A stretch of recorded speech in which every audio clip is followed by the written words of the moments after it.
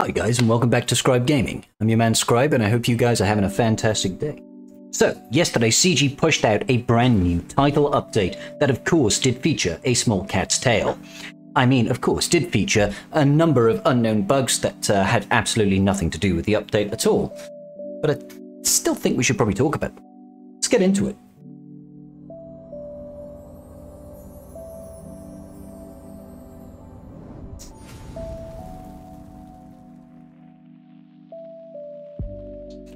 Alrighty, so we're over here on the right-hand side of the screen, and that's a cat. Excuse me, Smudge. Okay, so this new title update that they dropped did, of course, introduce the brand new Datacrons. So Datacrons are not actually active in the game, but we have a brand new tab for them that you can see inside of the character profile section. Now it's currently inaccessible until we can achieve our first Datacrons, but we will be able to gain access to them in upcoming conquests and territory wars, which are starting very soon. Everybody has their own personal opinions about Datacrons, and I have mine. I'm not quite as doom and gloom as the rest of the community at large seems to be at the moment. I think that we do need something to spice things up. I do wish it was more in the vein of new game modes and additional Galactic Legends potentially for us to go and farm, something to keep the game exciting and fresh, but Datacrons will have to do because they are going to introduce at least a little bit of flavor to the game modes that are very PvP centric. So I would like to reserve a bit of judgment until I've actually seen them in full flow before I really delve into are they good or are they bad for the game economy, particularly before we see just how heavily are they going to be monetized.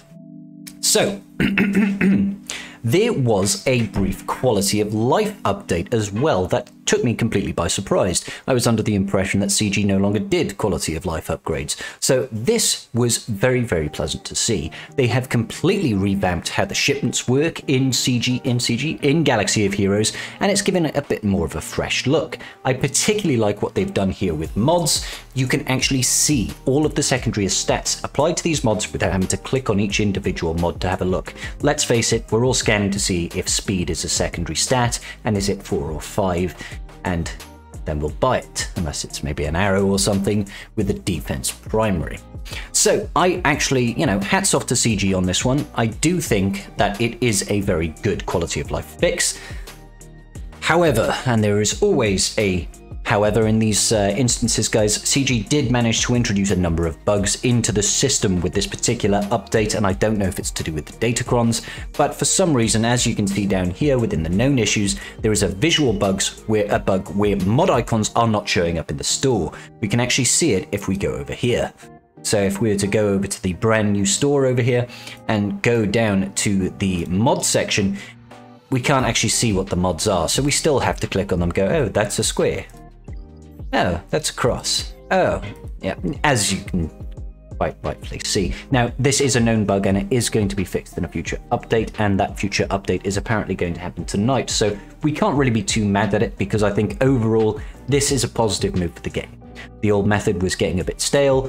I very much like this. This is very useful to me. When I'm checking through the store, I can immediately identify this could be a mod that is worth getting. It's got a 4-speed secondary. Nice to see it straight away, right?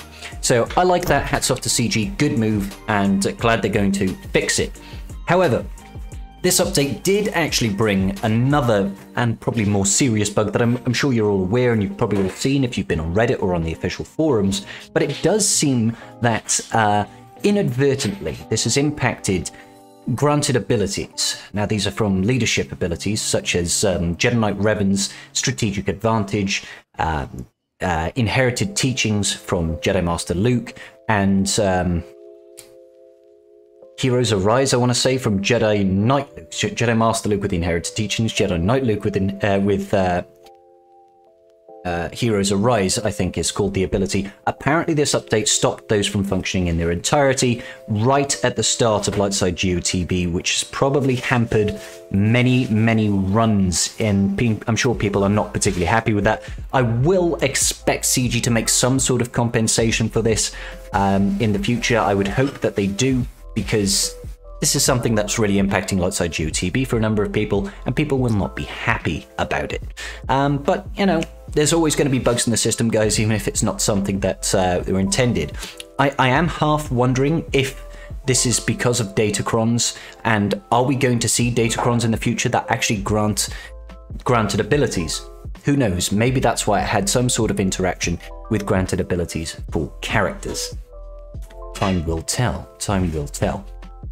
But guys, that's all I really wanted to catch you up on today. Now, there is already a hotfix for the missing buttons inside Lightside GOTB. Well, it's not even Lightside GOTB. The granted abilities fix has already been rolled out, and I've heard positive things about it.